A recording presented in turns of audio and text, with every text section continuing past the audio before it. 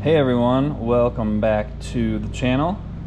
So today I'm going to take the BBSHD motor off of my e-bike because it's just getting too heavy. I got too many batteries on this thing. There's too much going on. This hub motor that I've got in the back works really well. I've also got a hub motor over here in the front wheel now too, and at this point the mid-drive is largely unnecessary, so I'm going to take it off of this bike. I think I need to do a little bit of maintenance on it because I've been riding it like 2 or 3 years at this point. It does feel like there's a little bit of like play in a bearing, or like I need to open it up and do some maintenance and grease it and stuff. It's getting a little bit noisy, and I might put it on a different bike. So if I take the BBSHD off of this bike, it's going to be like 15 pounds from the motor coming off. And then I had a triangle battery that I was using for it too, that was another 15 pounds. So if I take this off and the battery's off, so that's 30 pounds that's coming off of this bike. It's going to be a lot lighter, and it should be more efficient getting around with the hub motors when there's 30 less pounds on the bike, right? And so I've never done a BBSHD installation video, so this is going to be kind of like doing it backwards, right? So it's already installed and I'm going to take it off. But if you want to install a BBSHD, it's just like flipping everything around kind of and watching it in reverse, I guess. So the first step in getting this thing off is I want to get these crank arms off. It's got a square taper spindle in the motor that these crank arms are on. So the first thing we gotta do is get this bolt out of here that I already loosened up. That's just kind of like a dust cover for the crank arms. And then I take then we've got our crank arm puller, and you can see that how you use this thing is there's this guy right here that kind of screws up and down this piece. So you want it to go like flush with that thing at the end that pushes. And then so you thread this thing into your crank arm. Try not to cross thread it or anything, because if your cranks get stripped out, it's going to be hard to get them off. Oh. And then we can take our crank puller, kind of screw it in there until it gets tight, then hold the pedal, keep tightening on this crank arm puller. Oh buddy, there it comes. Oh, those things are usually on there. Oh, pretty good. Okay, so now that guy's loose, that came off of the spindle, and we can remove our crank arm puller. All right, so that's my drive side crank arm. I got to do the same thing over on the non-drive side, the left side of the bike. I'm just going to skip that part of the video because I just showed you how to do it on one side. It's the exact same on the other side, so I'm going to do that quick.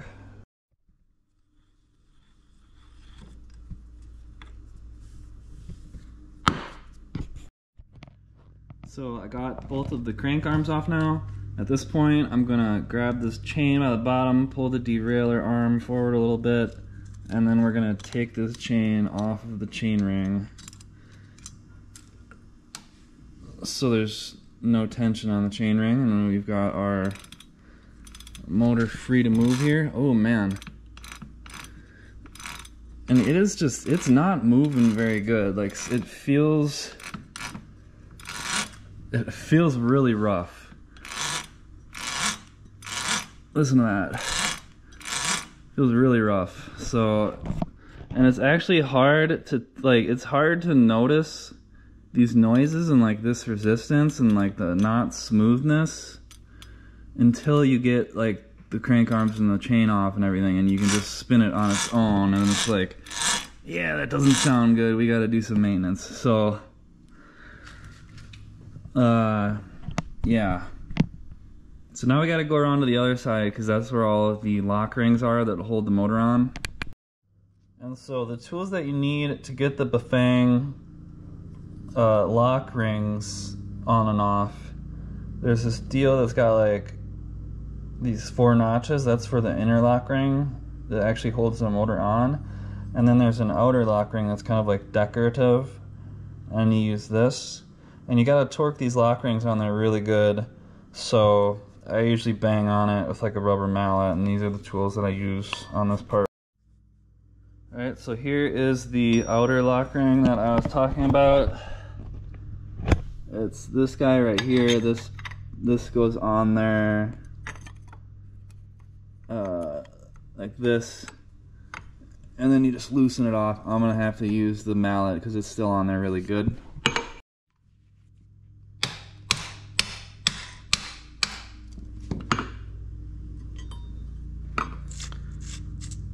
And then you can just screw that guy off once it's loose. And then on the inside, we've got this inner lock ring that we use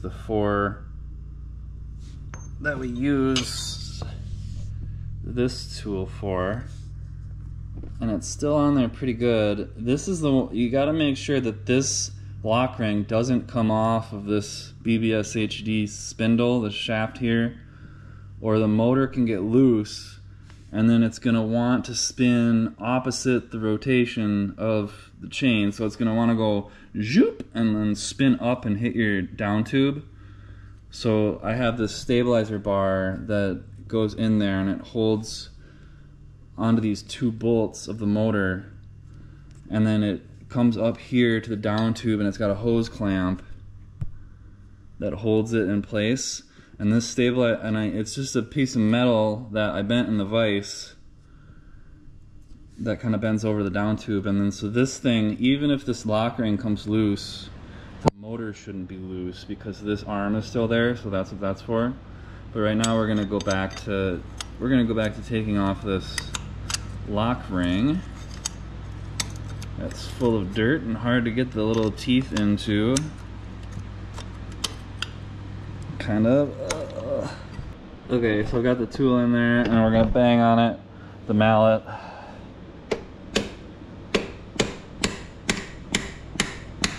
Loosening it. And just gonna get it in there again.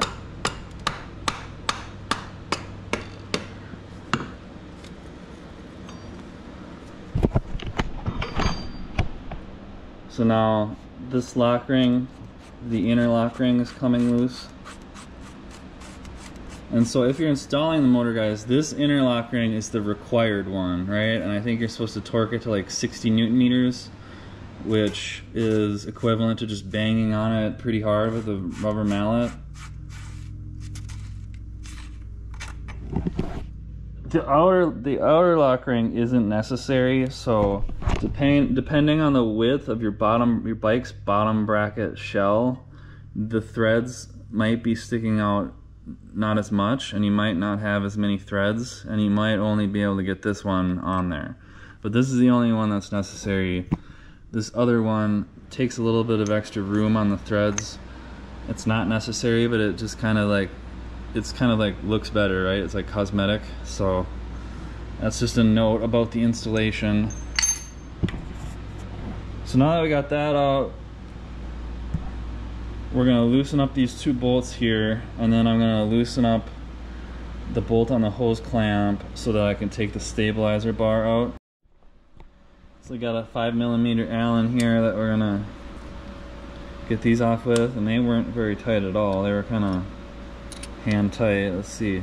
Yeah, they were just hand tight, those were. So I want to tighten those up every once in a while. I sure didn't. And so if you're installing the motor, guys, and like you need, sometime on the fat bike version of the BBSHD, it's got like this little spacer in here that basically, like, if your stabilizer bar is coming over to your BBSHD and it's not straight, you can put some spacers in there, like some little washers to kind of fill in the gap. When I bought the fat bike size BBSHD from Luna, it came with those little spacers, and they're gonna fall out in a second here. Let's see. So here's the bolt, here's the spacer. So this is kind of one of our drive side, or the non-drive side, you know, M5 bolts that go in there. So I'm gonna take that other one out now.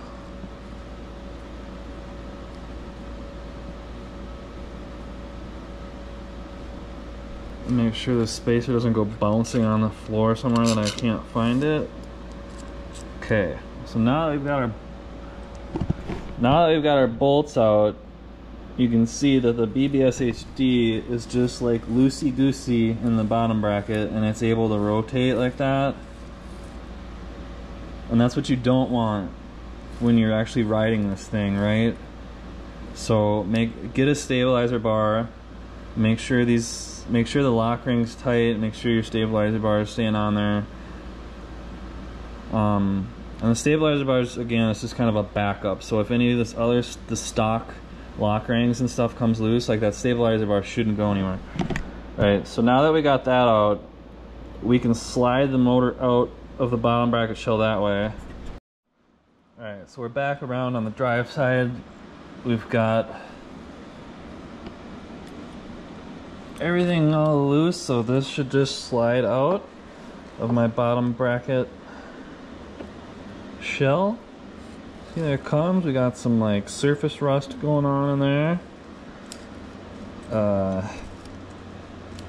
Still coming, and actually I gotta snip the zip tie first, or that's gonna be a problem. Where are my things?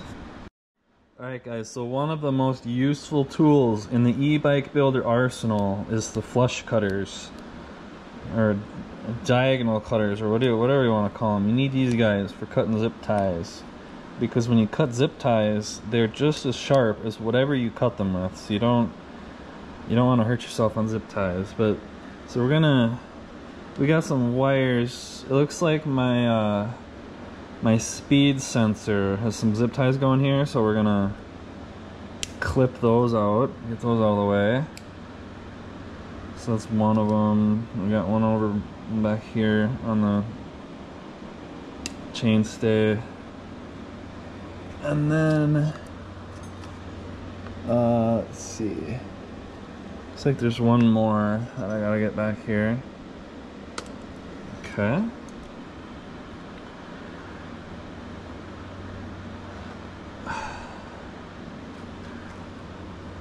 And then over here on my speed sensor, I'm just gonna snip it off as well.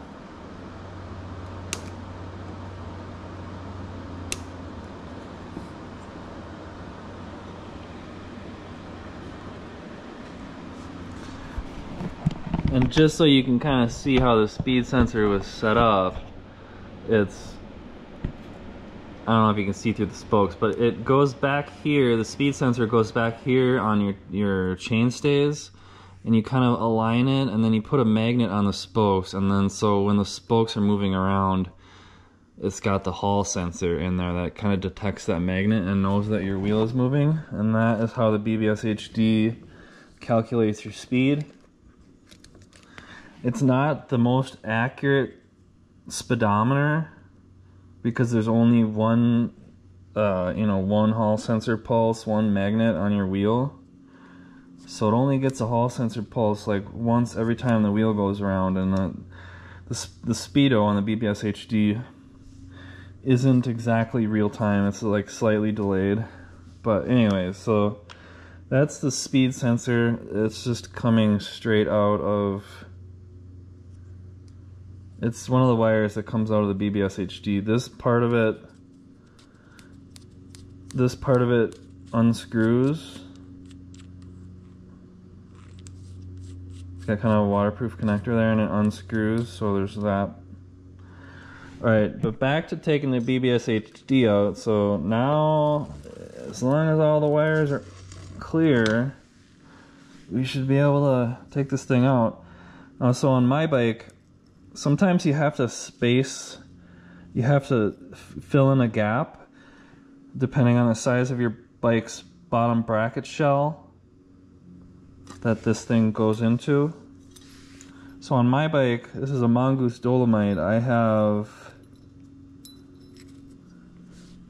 it looks like 3 spacers on the drive side is how I had mine spaced out, and that, I think I did that so that the crank arms would clear the chainstays on my bike. So those are and these are bottom bracket spacers. It looks like I've got about 6 millimeters of bottom bracket spacers, but it depends on your bike. So I'm gonna take those bottom bracket spacers out and put them down here. Alright. BBSHD is looking, it's got some surface rust on there. I'm gonna have to clean this thing up a little bit. I've definitely used it. It's seen some shit. So then over here, so we got some wires coming out of the BBSHD. This is a speed sensor like we talked about. Then I've got, this is the main like DC power, the positive and the negative going into this XT60 male connector. This is your shift sensor. The BBSHD doesn't always come with a shift sensor, but I think it's kind of the same thing as the brake cutoff line. So you can always use a Y splitter and then just wire your shift sensor into the brake cutoff, I think. And over here, this is a main wiring harness that connects to this 1T, I think it's like a 1T4 wiring harness that goes up to the display on these. So this is what it looks like coming from the BBSHD. It's just got 1, 2, 3, 4, 5, 6, like 8 pins in there for the main wiring harness.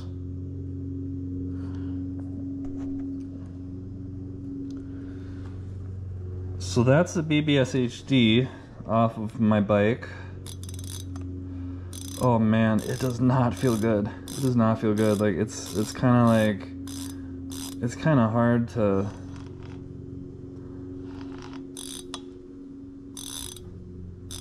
especially when it's freewheeling.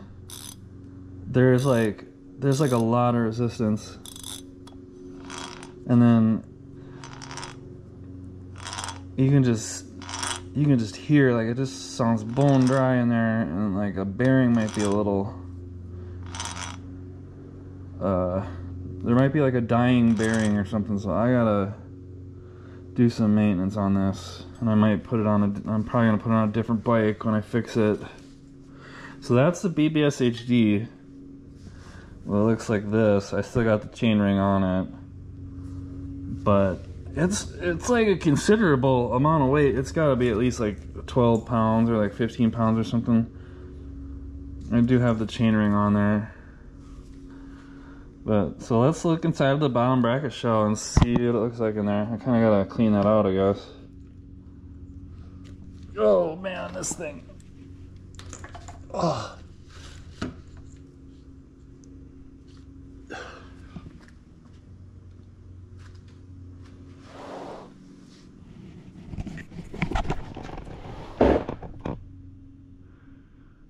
So the bottom bracket shell needs a cleaning. It is quite rusty and dusty in there. So I'm gonna have to clean that out. And then once I clean it out, I'm gonna put the bike's original stock bottom bracket back in the shell, since I'm not gonna use the BBSHD anymore. So I'm gonna clean this stuff up and then I'll come back. And so if you're installing a BBSHD, your bike is going to have a bottom bracket inside of this bottom bracket shell. and you're gonna have to take your bike's bottom bracket out of the shell to put the BBSHD in there. So I'm gonna do that in like reverse order right now, where I took the BBSHD out, I'm gonna put my bike's original bottom bracket back in there so that I can get some cranks and pedals back on here, right? So I'm gonna clean out this shell and I'll come back.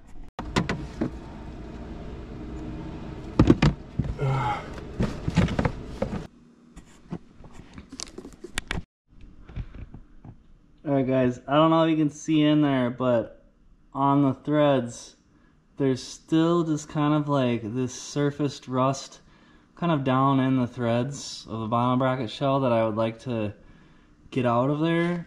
So, or at least try to. So I've got this Rust-Oleum Rust Dissolver Gel that sprays on, clings to the surface, and works fast. And you don't, causes eye and skin burns. So clings to iron, steel, and other metals to make rust removal convenient, fast, and effective. Inhibits the return of rust, creates an ideal surface for painting. Contains phosphoric acid. So you probably shouldn't do this inside. I'm just going to use a little bit of it. We're going to turn it on. And it's a gel. So let's see. Squirt some of that in there.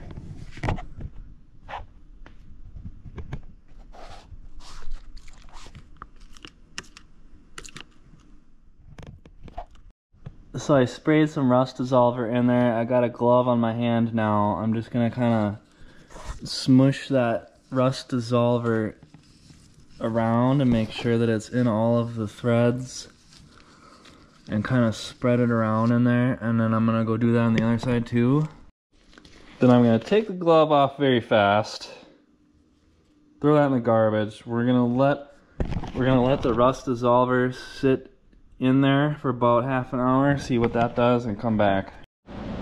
Alright guys, so here's the original bottom bracket that came on the bike. These kind of thread into each side, and then there's these bearings in there for the spindle to go through.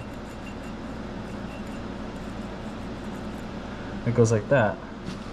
It's still got some grease on there from when I originally got the bike, and they're a little bit dusty and dirty.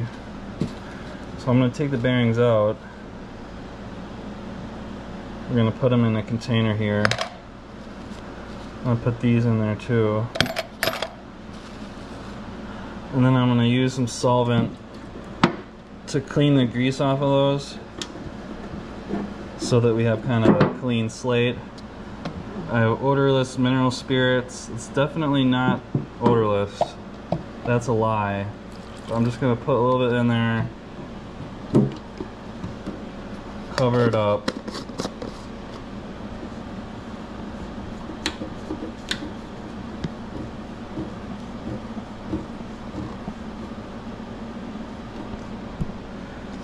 And then we just kind of agitate it in there. Oops. So I'm just kind of wiping out the race for this bottom bracket. It's mostly just that race where the bearings go, that we want clean.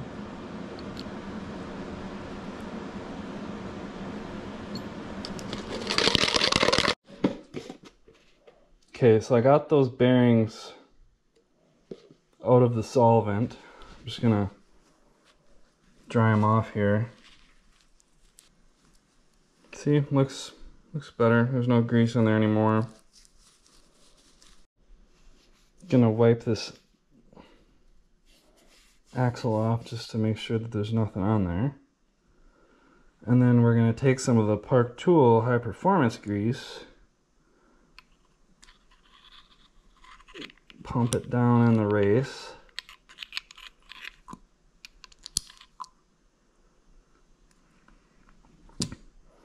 Get the bearings down in there, like so. Pump some more in there.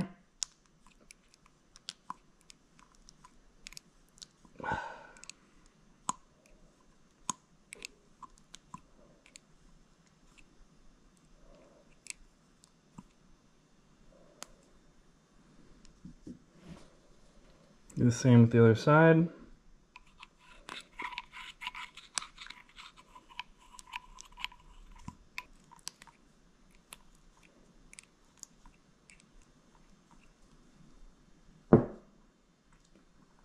And I forget which side is which. Let's see.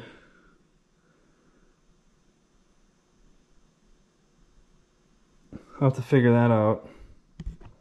One of these is for the drive side and one of them is for the non-drive side. I'll have to figure it out based on the threading. Yeah, so we're basically just going to take this, put it back into the bottom bracket shell on my bike, get that bottom bracket back in there, and then I can put my crank arms back onto the bike, and we'll have, I'm going to use this crank arm, this crank set that originally came with the bike. It looks like it's a 36 tooth chainring or something.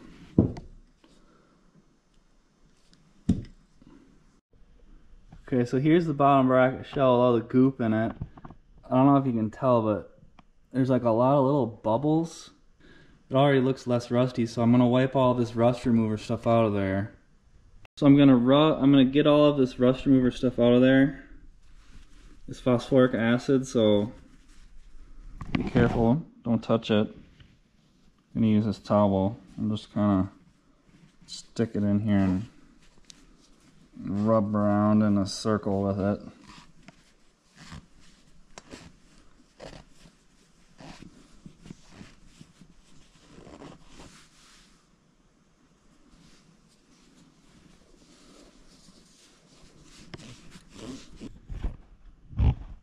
It looks a little bit better on the threads. I probably could have left the rust remover on there a little bit longer, but I want to keep this moving here today. So I'm going to wipe out the rust remover from the other side of the bottom bracket.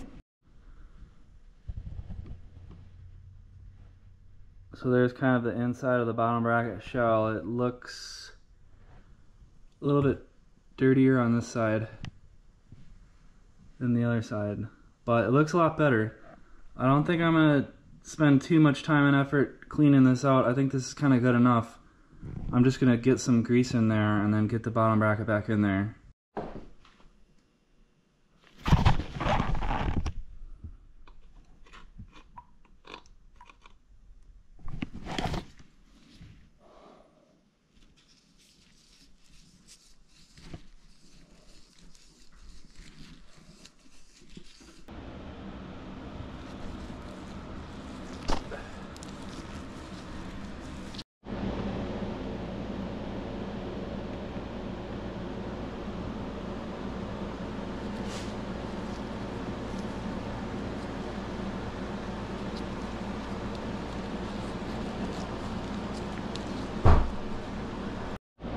Alright guys, so I don't remember how this damn bottom bracket goes back together, so we're just gonna eyeball it here and see if this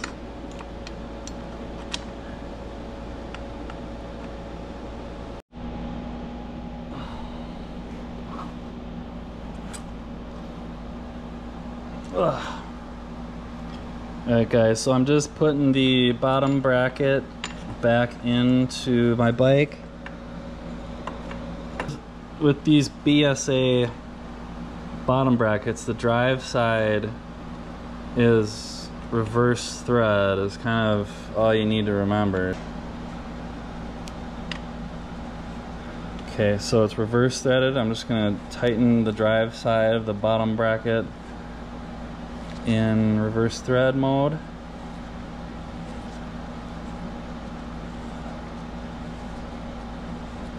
The other side I threaded on, and that's got the normal threading where it's righty-tighty. So now I'm going to tighten this guy up.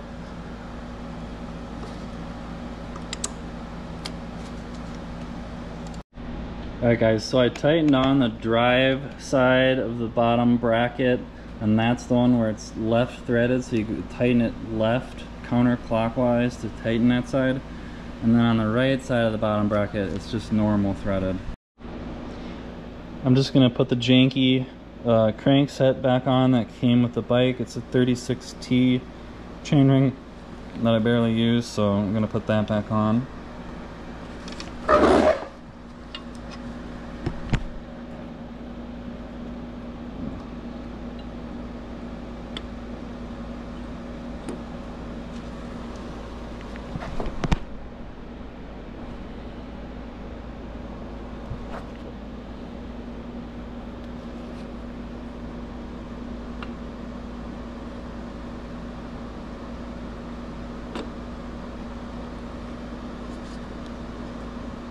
Make sure my cranks are clear and the chain stays, and I have everything put together right here. Alright, so now it's just a matter of getting the crank bolts back in there. I'm actually not sure where the crank bolts for these cranks went. I'm gonna have to go look. Alright guys, so I don't know where the crank bolts for this old crankset are. I'm just gonna use the crank bolts from my BBSHD from now, just to get these cranks back on here.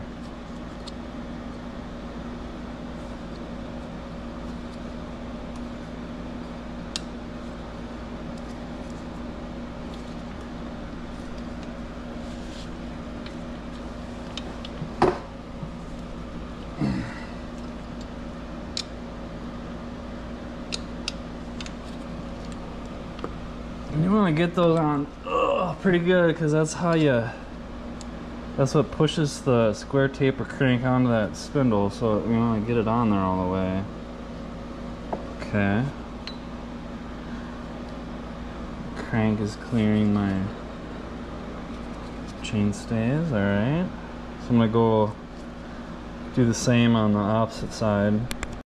So something I'm noticing is the crank set that came on this bike is a little bit janky. Like, look at how straight the chain guard and the chain ring stays. Like, it's wobbling all over. So I don't think the axle's bent, but that seems a little crazy. I don't know, whatever, we'll just deal with it for now. The drivetrain isn't super important with a hub motor. I think I'm gonna try and shorten the existing chain, so I'm just gonna pull this chain. I'm gonna have to shorten the chain a little bit because this is really loose. I'm gonna probably shorten the chain so that the derailleur is kind of coming forward a little bit like that. So it's probably going to be have to take out a number of links, like 4 or something, to get the chain short enough to where I want it, but we'll do that later. Alright guys, so we're making some progress. I'm going to put the pedals back on the crank arms, so the pedals always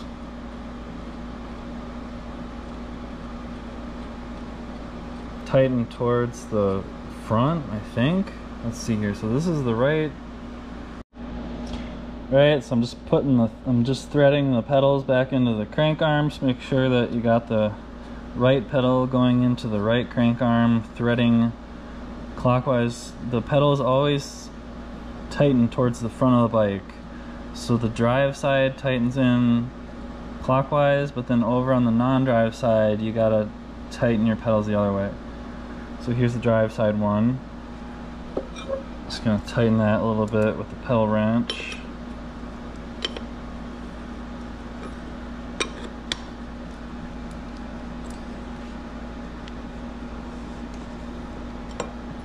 And then we'll do the non-drive side pedal. Alright guys, so I took this is the 1T4 wiring harness that connects to the BBSHD. It's kind of the main wiring harness. The green one's for the display. There's 2 yellow brake cutoffs, and then there's a shift sensor. So I took that off. That goes with the BBSHD kit. Alright guys, so we got the cranks back on. I haven't shortened the chain yet, still got to do that, but I got the battery strapped back on.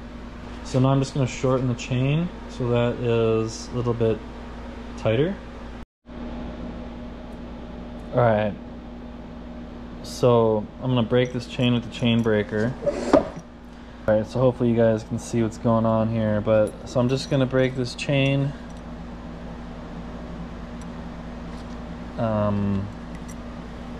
And take like 4 links off of it probably. So we're just going to pick a spot here.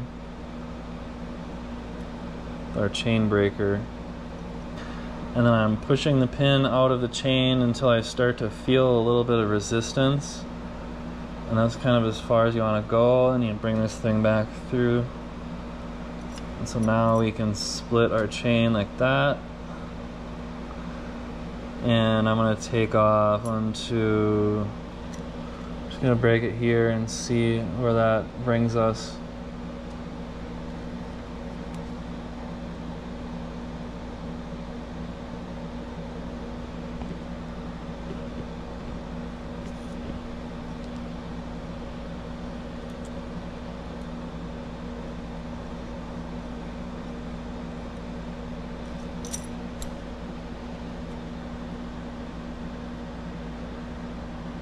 Okay, so I took off this much of the chain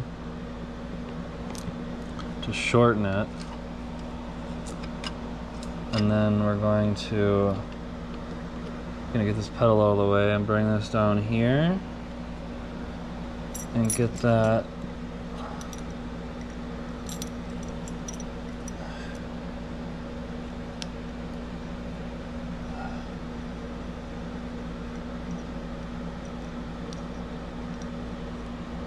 so here we're going to join the chain back together.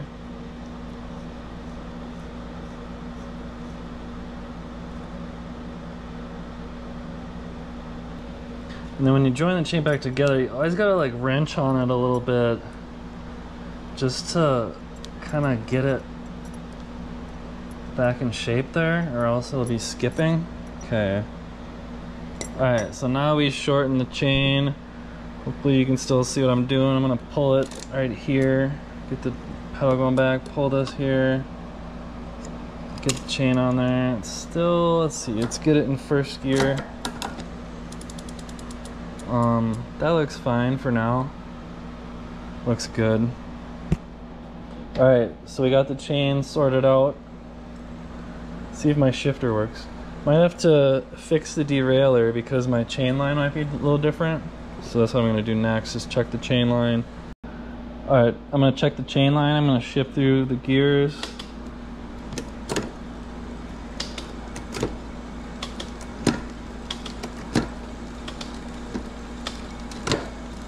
That's really interesting. Alright, I guess we don't have to work on the derailleur at all because the gears are still shifting properly, so I just had to shorten the chain. And I think that's it. We got the mid-drive off, it's laying down there. It's going to be a whole different cleanup project and maintenance project. We've got the bottom bracket back in this bike, got the crankset back on here. Everything is pedaling and shifting. I've just got one battery on the bike now, so we took like we took the BBSHD off. It's like 15 pounds. And then the other triangle battery that I was using for that was like 15 pounds.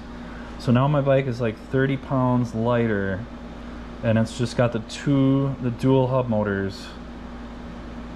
And I think it's ready to go. So that was kind of the process, guys, of taking the mid-drive off of my bike and then kind of getting my bike put back together with just a normal bottom bracket. So hopefully if you're, I don't know, maybe that was interesting for you, and if you're installing a BBSHD, it's really just kind of like the opposite, you know, do that in reverse to put the BBSHD on. First you take off the crank arms on your bike, then you take the bottom bracket out of your bike, and then you put the BBSHD into the bottom bracket shell, and you tighten up the lock rings and all that. You'll connect all the wires, and that's basically it, right? So there's a lot of tutorials about installing the BBSHD. It's just the reverse of what I just did. But hopefully that was interesting. You got to see 2-year-old. Oh my goodness, this thing is heavy. Like, this is a lot of weight, guys. Like, this is a good 15 pounds at least. So I'm gonna do a video where I do some maintenance on this thing and clean it up and open it up, and because something's going on inside of it and it's just not spinning very smoothly anymore. So we're gonna do maintenance on the BBSHD in a separate video. I hope everyone found that interesting, and I hope everybody's doing great, and I will see you next time. Peace out.